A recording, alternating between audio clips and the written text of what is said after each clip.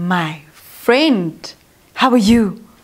Oh, it's been a while. It's been a while, ne? Have you seen Susan?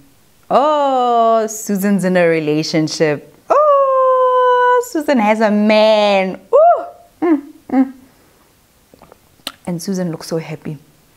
She looks happy. You can see it on her face, on her thighs, on her arms. She's gained so much weight. Susan has let herself go. In 6 months, Susan has just her face and her arms. She's got 2 arms, not 1. Here. Here. Hi.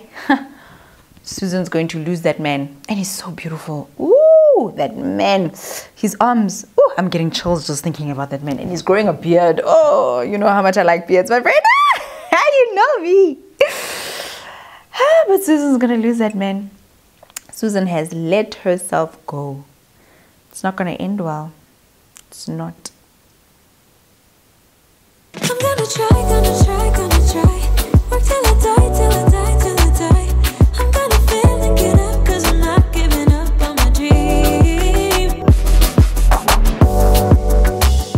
Hey beautiful people, welcome back to my channel. I'm Kopano and this is How I Do Things, the show where you send me your questions and I'll let you know how I would do things. And I can take it as entertainment or use it as advice. Take it, don't take it. Use it, don't use it. Do what you will with it. Listen, I am no pro. I'm not a professional whatsoever. I'm just letting you know what I would do if I was in your shoes. Honeys, you know this term of letting yourself go. I heard it so much when I was getting married. And I think it comes from a good place. But in a way, it just, I don't know if it sits well with me. Maybe it does. Maybe it does sit well with me. Maybe I'm just not happy with the way that it's said. I don't know. Today we're going to unpack this letting yourself go situation of when you're in a relationship and you've been in this relationship for a while. People tell you that you shouldn't let go of yourself. After you have a child, after you get married, older women and younger women will tell you don't let yourself go. You must always maintain yourself and maintain your man. This is a packed issue. So today we're going to be unpacking it, all the questions that we need to ask ourselves about maintaining ourselves and maintaining our marriage, and what does it actually mean to let ourselves go? Is it something we should listen to or nah? This is a question, many questions that I've received on Instagram about maintaining ourselves and our men and letting ourselves go. So let's unpack it today. So this is a cozy conversation, and how it works is that you fetch yourself a cup of tea, a cup of coffee. We sit, come closer, come. And we have a cozy conversation about a matter that is hitting us in the hearts. Today I'm having Lipton's Forest Fruit. It smells very, very sweet, and I let it steep for a long time, so it's a bit strong but also sweet at the same time. I'm not sure if I like sweet teas, but it's fine. Let's just get into today's topic. Number 1, what does it actually mean to let yourself go? When they say that she's letting herself go, what do they mean? When I think about it, the most times that I see society speaking about it and what they mean when they say that is like when a woman is in a relationship and she has become comfortable in the relationship, then she starts to gain weight. Then she doesn't look as good as she always used to. I don't know what standards that is in. It's either weight gain, or her skin is not as great, or she's not taking care of her hair the way that she used to. She always used to have her nails done and her nails are not done anymore. She's just looking a bit undone, you know, a bit frazzled.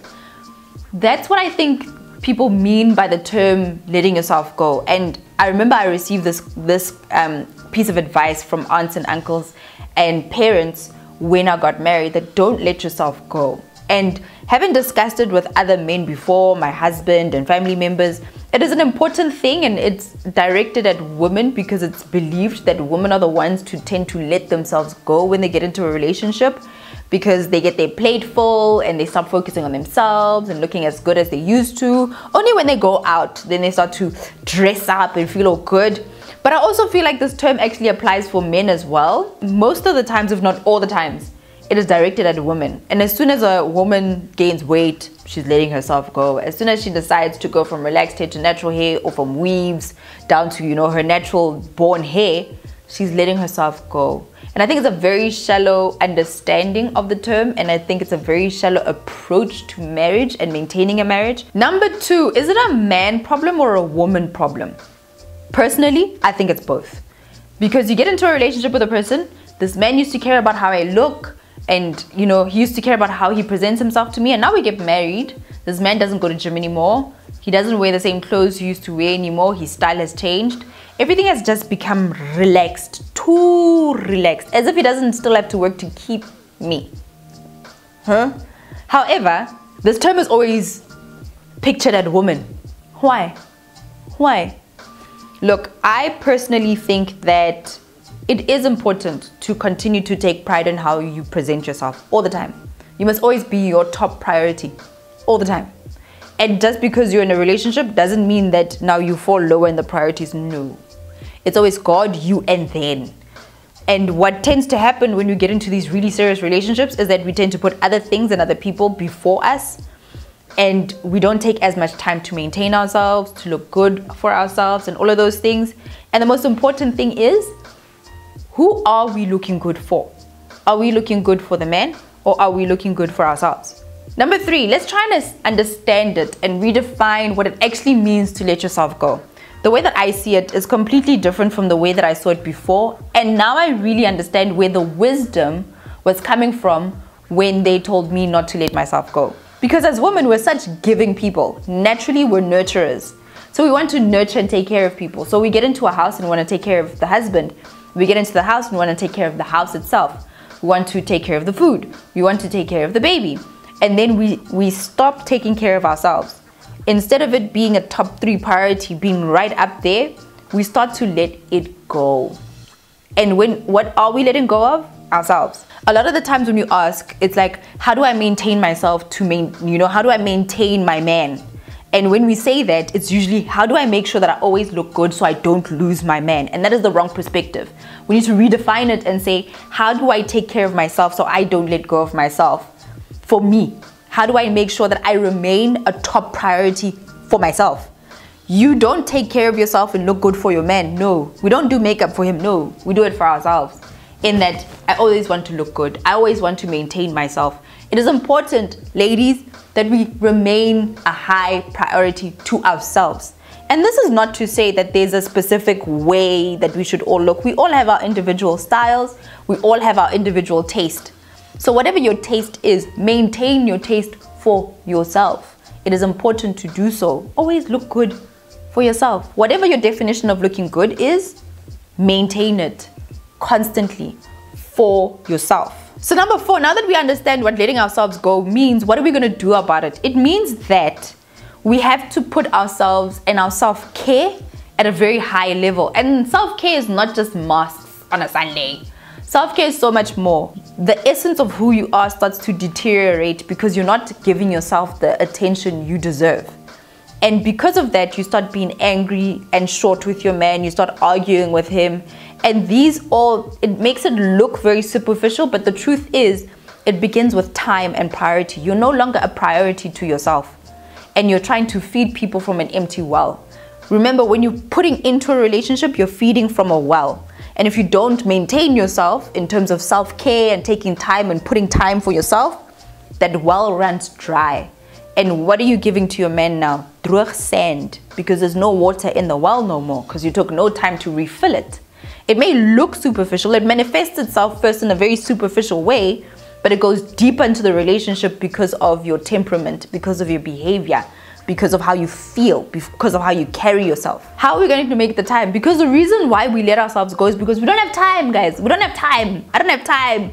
I've got so many things to do. I've got to make the baby's food. I've got to, take care of the house. I've got to clean. I've got to do my work. All of these things take higher priority than my self-care. And that's a problem. It is a very big problem. You're not alone in the house.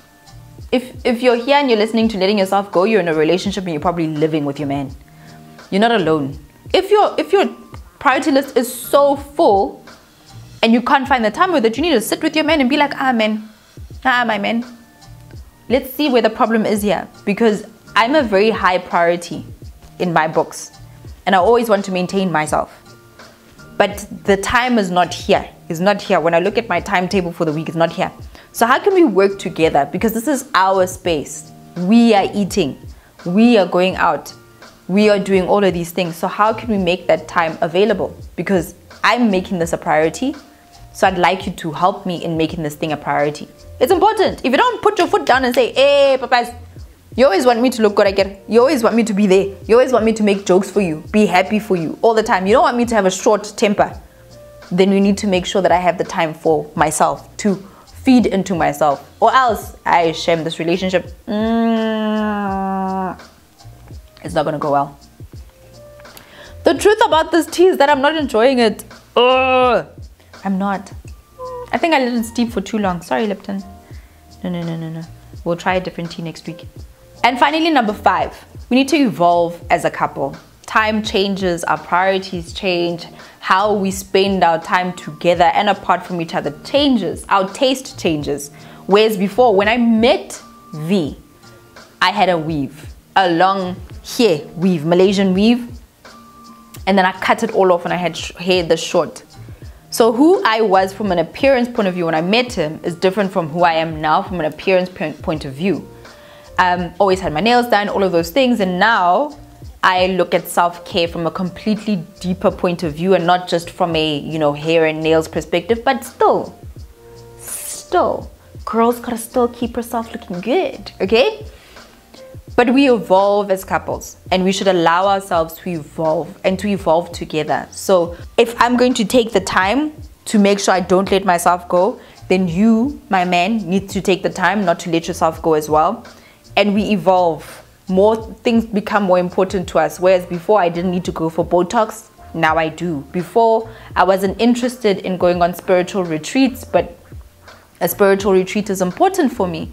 So as we evolve in terms of what we think, how we feed ourselves and feed into ourselves, how we evolve in that definition, we need to be open with it and help each other move along with that. So if my man says, I want to go on a meditation retreat, I look at him and I say, okay, cool. Can we go together? Do you want to go alone? And letting him go alone if he wants to. And then helping each other to find the best version of that so that we have the best form of putting into ourselves. The ultimate thing about the term letting yourself go mostly is about your priorities. When you get into a relationship as a woman, we tend to put ourselves lower and lower and lower as a priority. And we need to make sure that we keep that high. Because once we stop feeding into ourselves, that's when we let ourselves go. Now, I hope that you guys enjoyed that one. This is a topic that came from the powers that be, the elders in our lives who are just like honeys. This is relationship advice. You need to take care of this one. Let me know in the comment section down below, how do you perceive the term letting yourself go? And has your definition of it changed in any way? I'd love to hear from you. Until next time, beautiful people, I hope that you enjoyed this one. Give it a big thumbs up. I'm Kopano and this is How I Do Things.